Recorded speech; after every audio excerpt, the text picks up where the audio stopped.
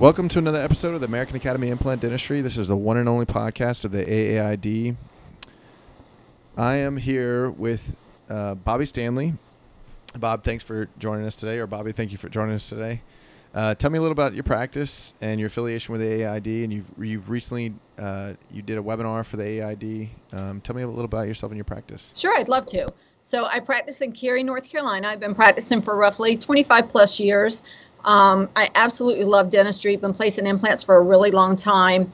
My husband, Dr. Robert Stanley, also practices with me. And when I met my husband, when I was in dental school, he was finishing a degree in engineering and went on to finish a PhD in engineering. And I went on to become a dentist and open a practice. And the whole time he kept saying, I'd love to be a dentist. And he finally quit his job in engineering and went back to dental school. And when he joined the practice, he wanted to do all of the implants, and I wanted to do all the implants. So we came to a mutual understanding that he would do the surgical part and I would do the restorative part, and it's a really great partnership doing it that way. We've been members of the AAID for many years and really enjoy the organization. We enjoy being able to learn and meet with other like colleagues who love implants and are on the cutting edge of dental implants. You are not your average general dentist, right?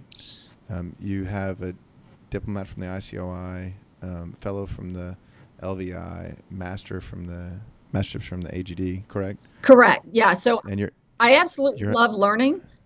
Yeah. I absolutely love learning, and being able to become accredited in different organizations is a real challenge to me, because I know when you take yourself to that next level, it only makes you a better dentist. And if you're a better dentist, you're better for your patients. So I really enjoy that part of it. And so, yeah, taking it to the next level is what I've always wanted to do. And that's what I continue to strive to do. So you're adjunctive professor at the Department of Perio. No, at UNC in Chapel Hill, right? Yeah. At UNC, correct. So okay. At UNC Dental School, I'm an adjunct in the Department of Prosthodontics. We also have our own learning institute, Dr. Rob and myself, my husband and myself, Stanley Institute, where we teach dental implants, and we teach not only dental implants for new doctors, but we also teach full mouth dental implants.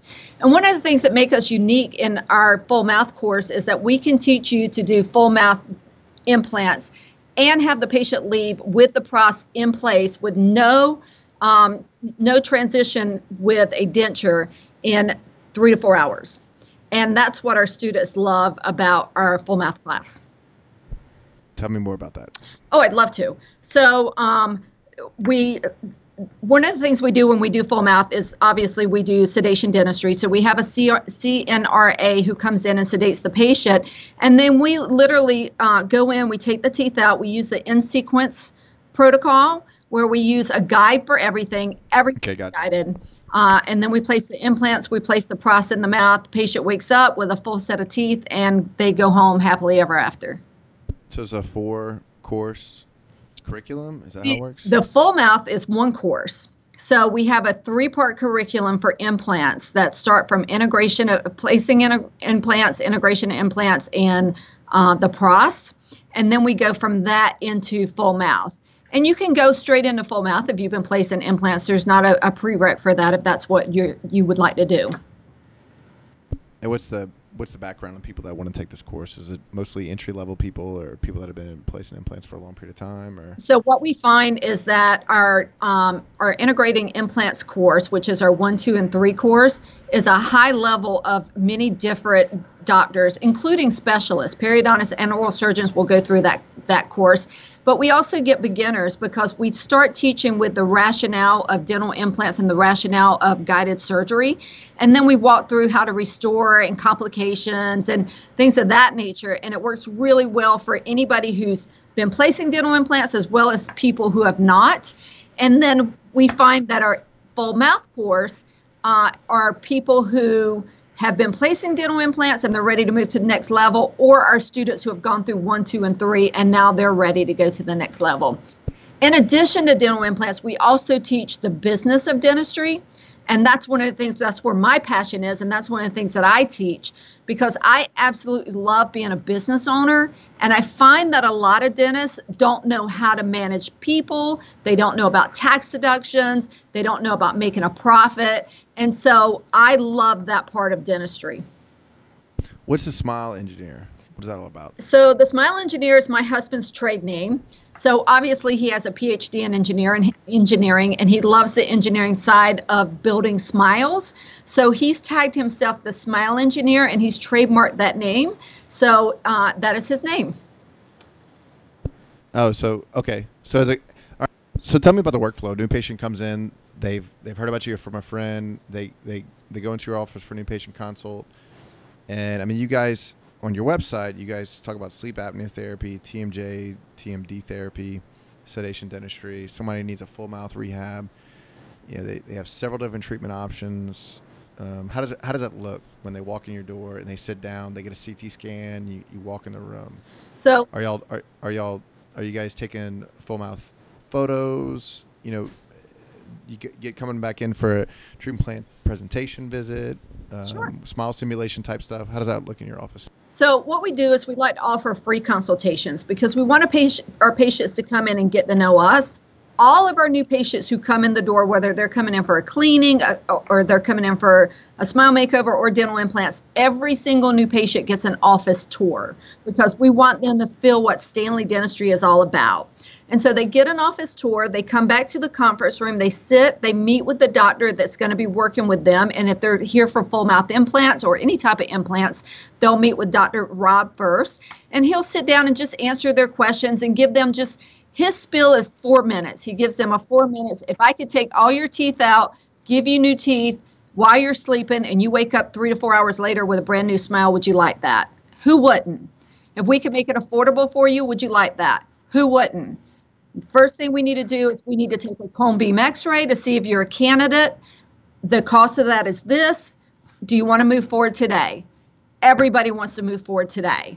And so we'll get a cone beam. We'll either bring the patient back or we'll talk with them at that visit. Most of the time we'll bring the patient back at another visit, sit down with them, and we'll do a full consultation on cost and financing and any other questions that they may have about sedation. And then we schedule them to move forward. In the background, what's happening is we're planning all of our surgery on with the x-ray. We do a 3-shape scan, a trio scan. So we merge the two together, and we have the mouth with the 3D x-ray, and we're able to see everything that we need to see, how much bone reduction we need, how many implants we want to place, where we want to place the teeth. We do have a full set of photos, so we can literally place the teeth into the patient's mouth when they're smiling on a photograph to see what we want it to look like.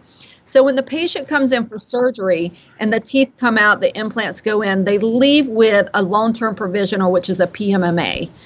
PMMA. Correct. A mill PMMA. So you're not designing your guides, right? You're outsourcing guides? We are designing our guides. We are. So you design your guides? Correct. So every full mouth guide that's designed is designed on a go-to meeting between the lab and the doctor. And the doctor is saying, place it here, do this, move it here. Everything's being guided. Everything's being dictated by the doctor. So you're restoring everything on multi-unit abutments? Correct. So all your prostheses, upper and lower, would be FP3. Would you say that's correct? Correct. That is correct.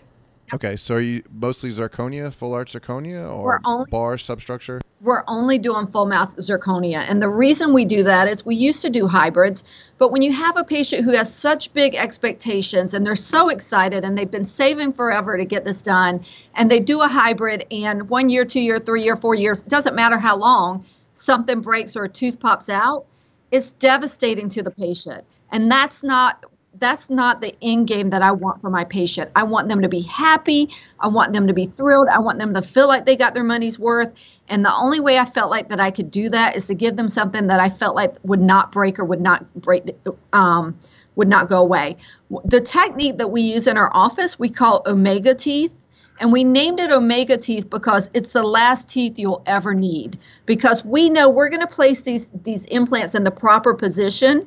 And if you follow our guideline, no smoking, no chewing on them initially, if you follow our directions, These literally could be the last teeth that you ever need, assuming you come in, get your cleanings, and take care of them at home. Right. So the day they leave with PMMA, right? And assuming the aesthetics are perfect and ideal, you still have the so you come into play, right? So Rob's placing the implants. Am I correct? Correct. Dr. Rob's and then implants. I helped design the smile in the beginning. Right. So the smile's been determined. 9 times out of 10, 9.9 times out of 10, the patient loves their PMMA. Because they love their PMMA, we're doing a second pickup of their PMMA the day of surgery. And so we can move forward to the lab to give us a final without having to have the patient even come back in.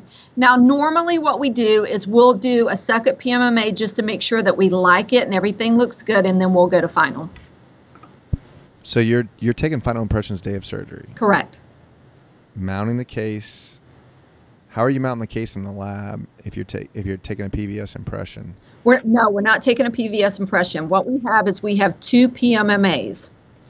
We pick up the PMMAs with both of them. Correct. Okay. Both of them. One is a dupe for the lab to move forward with their finals. Okay. So what about, so when do they get the final prosthesis? How far out down the road? So we don't do anything for 6 months. We let the patient sit in their PMMA for 6 months, let everything heal. We do ISQ test everything before we do a final restoration. So before it's loaded, finally, we will do an ISQ test and make sure everything's integrated the way that we need. And then what about final impressions on the back end? Let's say you have some tissue shrink back around the PMMA, thin biotype, maybe some bone resorption. Yep. At 6 months, when you remove those things, sometimes you can expect some, food entrapment underneath the prosthesis on the intaglio surface. What's the restorative process look like then? So I will tell you, we do get some shrinkage of gum tissue. We rarely get bone resorption because we do use BioHorizons implants and they have the laser lock, so it works really well.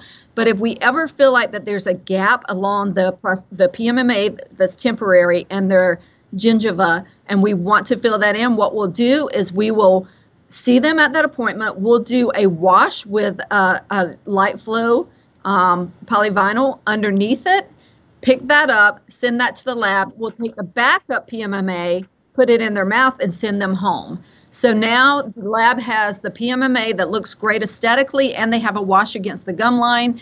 They take it back, they put it back, and finalize the process. Are you guys have an in-house lab, or you're outsourcing these? We're outsourcing these. Got it. And you guys got a big office. You got 4 dentists, right? We do. So the other 2, you have a male and a female Correct. dentist. So 2 males, 2 females. They do mostly of the general dentistry, or how does that look? That is correct. They do a lot of the general dentistry. Our one male doctor, Dr. David, does a lot of our single implants because Dr. Rob is so busy with the full mouths. So he's picked up on a lot of the single implants, and he's doing most of those. And unless they're static in the front, because I like to really play around with those. So Dr. Rob and I will do those together.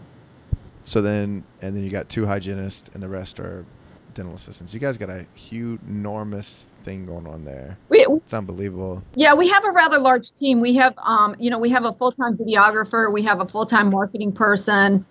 We have a call center, which is in our building, but not at the front desk. So the phones are being answered in a separate room. So when patients call, the phones are the person on the phone is dedicated to them. They're not seeing people come in and out. And at the same time, people coming in and out of the office, they have dedicated people at the front desk who are not on the phone. So it takes extra people to fill in these extra spots, but it makes the flow of the office so much better and the patient care so much better. Just curious, where'd you learn that setup from? Probably a lot of what I learned came from Scheduling Institute. It's part of what I teach in my business course. I took part of what I learned in Scheduling Institute. I've taken so many CEs, Pankey, LVI. I mean, they all teach a little bit of how to make your life better in the dental office. So true. And so you just take what you learn over the course of 25 plus years and put it all together. And, there have been trials and errors, but it all works in the end. Yeah, I agree. So, you're lecturing. What does the lecture schedule look like for the rest of the year, at the Institute? Well, we're doing a hybrid of virtual and in-office or in-person lectures from here on out through the end of the year. And we're finding that people love virtual learning. They love to sit at home and learn, and they're really getting it at home. The hard part is the hands-on, because we want people to do hands-on. So we have our E3, which is our 1, 2, 3. It's our third course that's coming up in just a couple of weeks. And we have a whole day of students who want to come in and place implants on patients in office. And then we do the teaching. So we have a few students who do not want to come face-to-face because of COVID. So they're just watching from home. And then the ones who want to come in, we're bringing them in the office. We're following guidelines, and, we're social distancing everybody, and it'll be fine. Our full mouth at the end of the year is going to be virtual and also in person. The in-person, to me, is always so much better because you do get the hands-on, but virtual learning is fine if that's your thing. We also have a business of dentistry course in November that, again, will be virtual. So if you want to learn it virtual versus being in person, whatever works for you. I like what you said about this whole full mouth. That I want to reiterate is one of the most stressful things is if you're, and I've said this before, is if you're not planning your case properly. If you want to just take out teeth and put in a denture, and then come back in, and you're gonna have to uncover those implants, and then convert the denture over. That's a stressful appointment.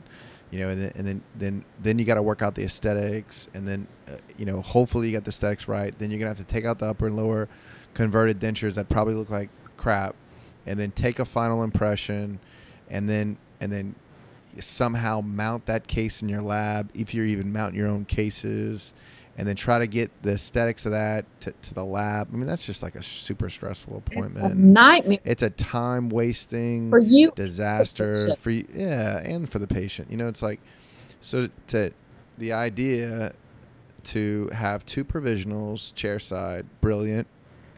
I mean, great idea, especially if the aesthetics are on point.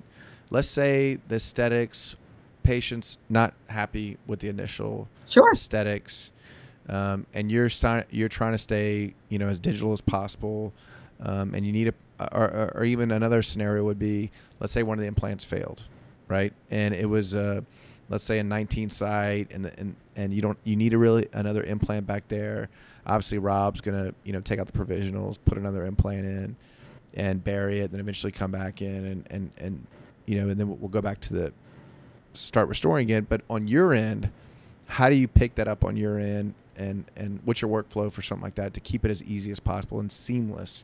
Because that's what you want to do, right? Yep, absolutely. So let's start with if an implant fails. So we've all heard all on 4, none on 3, right? So again, okay. So I'm glad you said that. So are you guys big proponents of all on 4? So as I said, Dr. Rob has a PhD in engineering. He will over-engineer a case always. That does not mean that you walking out with 20 implants in your mouth. It means that he's looking at the forces of the bite and who the patient is as to how many implants go in their mouth. And we also have to look at things like, are they a smoker? Are they a grinder? Do they have parafunctional habits? That determines how many implants someone gets. You can't say across the board everybody gets 4 implants or 5 implants. Right. So, and Erin Elliott was on this podcast a while back, and she's in the implant dentistry. She's placing Biohorizons. She's been in sleep dentistry for a long period of time. She screens for patients that have sleep apnea. And your workup, if somebody has sleep apnea, that is going to play into the biomechanics of your implants, the way you design your prosthetics, the way you fill out the buccal corridors, the anterior AP spread, their PVA angles and all that kind of stuff. So how does that, what is it? Are you looking for intermolar dimension? Are you looking for those telltale signs of this is where I'm going to lay out the teeth, right? Absolutely. Yeah, you always have to screen for TMD. You always have to screen for sleep apnea because both of those can factor into the success of the prosthesis. So you're absolutely right. You screen those, and then you determine what your AP spread's going to be, where your implants are going to be placed, where your primary implants are going to be placed, and secondary implants for load. Cantilevers, we hate cantilevers. We're not a big opponent of cantilevers. Part of that's because Dr. Rob is an engineer and he understands how cantilevers work and the forces that they put on the substructures. So, you have to take all that into consideration. And if for some reason you do everything just right and then you get a failure, and we know that can happen, then you have to start thinking about, okay, how can I I have this prosthesis that's a PMMA. How can I salvage what I have by replacing the implant? So Dr. Rob has perfected a technique where he can pick up his guide, and if an implant fails, he can literally place his guide back on the other implants and use the original guide to go back into the original place to place the implant after healing, so that he can still use the same PMMA and move forward with the same prosthesis. Because that's one of the things we hear from people with full mouth. They're like, what if I get to the zirconia and then somewhere down the road something fails? And we say, fine, unscrew the zirconia, take out the failure, temporize the patient. We'll put their PMMA back in place. Sometimes we'll put their zirconia back in place. We'll allow the site to heal, whether we have to do some grafting or not. And then we'll come back with the original guide and use the original guide to replace that implant. And that's part of what he teaches in his full mouth course. Wow, that's definitely a workflow. So you guys are literally not taking any impressions or digital impressions? If we do anything, we do a scan. The only thing we do with polyvinyl is if we have to do a wash under a PMMA to send it to the lab. That's incredible. Wow.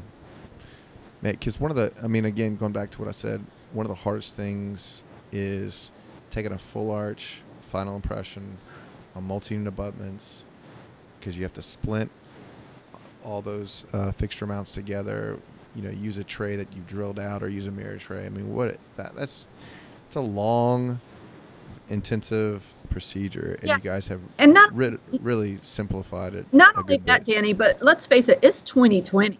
I mean, we did that stuff years ago. It's time to move past that. You don't need to be cutting your patient more than once. There is no reason. Once you get past that surgery day, everything else should be above the tissue. You should never have to go in there again unless you get a failure. And failures are few and far between if you do it right and you plan it correctly. So look, good question for you. Let's say the patient has a high smile line, right? Female, broad, tall, high smile line, and to tuck that transition zone above her lip, impossible. And the only way to do that is you would have to obliterate so much bone, and then you don't have any more bone left. You're going to have to go to FP1. We have never had a case like that ever, where we've had lots of high smile lines. We've never had a case where we've had to tuck it up so far. Now, have we had to do sinus lifts? Occasionally we've had to do a sinus lift, but we've never had it up so high that we didn't have enough bone. Now, remember the protocol that we do, we level the bone. We are removing bone. We have a bone guide that tells us exactly how much bone to reduce. And so it literally is like connecting the dots. And then we stack the guide for the implants on top of that. And so the implants are guided too. This is a no pucker technique. I mean, you walk in the room, everything is like laid out for you. It's connect the dots, color between the lines, and go home. It's so easy. I mean, I guess if you're doing that many cases, it's a no pucker technique. But for the guy that does one a month, there might be a pucker factor. You know what, Danny? I would take that challenge from you. I bet you do this technique and you're going to be like, oh my God, it's so easy. I mean, literally, if you have a guide and you can't go any deeper than the guide tells you, and you can't go, buccal lingual, you can't go mesial distal. It limits you. So there's no way that you can make a mistake because you're limited. It may take you a little bit longer than 3 hours to do a full mouth for your first case, but I guarantee you 4 to 5 at the most, 2 arches. It's really a simple technique. Come to our full mouth class. It's in November, the first weekend in November in Raleigh. You'll love it. First week in November. Okay. I might hit you. I might take you up on that offer. That's in Raleigh, North Carolina? It's in Raleigh, North Carolina. Yeah. And again, if you don't want to do it in person because of COVID, it will be virtual. But oh, wow. The whole course is going to be virtual? Correct. Yep. Give me those dates again. The first weekend in November. First week in November. All right. So, and you can go to our website, which is www.stanleyinstitute.com, and you can see all of our courses. Wow. So, man, that building's enormous. That's where you guys teach the facility? If you're looking at the building, it's probably our dental building. Is that the one that says Yeah. Stanley Dentistry on the front? Yeah, so we actually have the whole second floor of that building. So when the elevator opens, it opens into our lobby, and so the whole second floor is our dental office. The call center is actually on the first floor, so the call center is one floor down. So so implant placement, fully guided, full arch surgery. You guys are using the keys from BioHorizons. Is that right? They Correct. have a key system. Correct. Yeah. Yeah. Okay. Is BioHorizons? I mean, you may or may not know, but you know now that the keys are in the drills on some of some systems. Correct. You think? I mean, have you talked to the sales rep? I'm sure you guys are pretty good friends if you're placing that many implants. So are they headed to move to more a keyless system? So my husband is a key opinion leader for BioHorizons, and we do go down to Alabama quite often to visit their facility. And again, because my husband has a PhD in engineering, he is able to give them a lot of feedback on their systems. And that is one of the things that he's taught with them about. I don't know where they stand. I do know it's been mentioned. But he's always given them feedback on how they can improve on their system because he uses them a lot and he's an engineer. So he thinks from a dentist point of mind and from an engineering point of view. And so it works really well for an engineering company like BioHorizons. Exactly, because that's kind of how they started out by an engineer. So you obviously know a lot, so I'm gonna hit you with a hard question. Okay, you ready for it? I'm ready. Okay, so you have a patient, full arch rehab, everything goes perfect. Implants integrate, you're happy, the tissue looks great, multi-unit abutments are beautiful, the aesthetics are right, you're loving life, you're ready to go to finals, but you notice the mucogingival line is around your implant. You don't have enough keratinized tissue around the multi-unit abutment. It's been 6 months, patient's healed. What do you do? Well, first of all, that would never happen because we plan for that too. But let's just say that happened. We always want to have enough keratinized tissue around our implants because if you don't, it's always going to be an area of irritation. So we'll always graft that. We'll come back and graft it. So it's a pedicle graft, free gingival graft? So it's probably, I honestly, I don't know because it depends on the situation, and Dr. Rob does all of those. So Rob does those, okay. Yep, but we look at those from case to case and decide which way we want to do that. I mean, he does alloderm, obviously, but he also does, he does the pellicle graft, he does free gingival grafts. I mean, he does it all, connective tissue. Would he do an alloderm graft for one of those as well? So I don't know that, possibly, you know what, that's a question for him. That's a harder, yeah. I would love to poke his brain on that. Okay, so what let's say, okay, could you answer this question? What are the techniques that he uses to get thicker tissue around an implant in a thin biotype patient? Don't hate me, I'm going to hit you hard though. Well, I can tell you one of the things that he teaches in his implant class is something called gumdrop. And so basically, sometimes you just don't have enough keratinized tissue on the buccal surface, especially with a lot of single implants in the posterior area. So what he'll do is he'll cheat and place the incision line a little bit more lingually or palatally, and he'll tease that tissue over to the buccal. And then now you have the keratinized tissue that was across the ridge and a little bit on the lingual surface pushed over to the buccal, and that will heal, and that tissue will become a lot fuller and a lot more keratinized. So that's a technique that he uses quite often. Okay, what about, let's see, and you've answered everything perfect. PRF, big proponents, sticky bone? Yes. Use it almost every single surgery. He'll draw some blood, spin it down, almost every single surgery.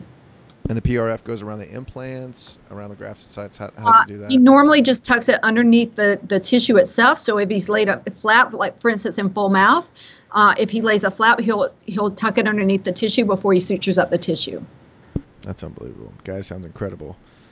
Man, I'd love to see what you guys have going on at the Institute. Obviously, you've taken a lot of courses. I can tell by the way you talk, and you have a passion for it, especially if you're teaching it. I mean, that's kudos to you for putting so much energy into your practice. Thank you. With 4 docs, thank you, 2 hygienists, and all the other staff and call center. My gosh, you guys have really taken it up at the next level. Thank you. Well, we'd love to have you at the Institute. Come join us. I'm gonna take you up on that. I'd love to tune in November, see what you guys got going on. Okay, good. I really appreciate this podcast, and look, I might have to get Rob is his name Rob, right? Right. Yeah. I might have to get him on a podcast in the future. I think kind of visit with him about the surgical aspect as well. I mean, I can really appreciate how you're restoring these cases, you know, on multi-unit abutments and full arch zirconia. And, you know, if you're whacking down bone, you're having FP3s, you have plenty of zirconia width to stand the forces, and you're not worried about fracture. correct. So incredible. So last question before I let you go. Are you going zirconia direct to multi-unit abutment, or do you have a titanium abutment interface? We have we have a titanium substructure with zirconia on it. Is that what you're asking me? Yes. Yes, Yes. that's what we do. Luted to the zirconia, correct? Correct. Yeah. Now, what lab are you using for all those? Can you say that? So, Sculpture Studio Lab, which is Lee Culp's lab, is literally upstairs in our building. So Lee Culp is the godfather. correct. The guy is incredible. Yes. So we use him for all of our zirconias, and we're just lucky enough that he's in our building, and you know that's kind of, you know, the grace of God. Yeah, exactly. Wow, I would love to see some of your work and your workflows and all that kind of stuff. What a cool podcast. This is great. Thank you so much for being on this. And so, okay, what I'm going to do in the show notes is put all your information, contact information. Please do. Your website, thestanleyinstitute.com, you know, your practice website, which is stanleysmiles.com. You're incredible. Thank you. Love what you're doing. Love to hear from you. Thanks for being on this podcast. I really appreciate your time today. Thank you. I enjoyed it. Thanks for having me. All right. Okay. Thank you. Bye. Bye.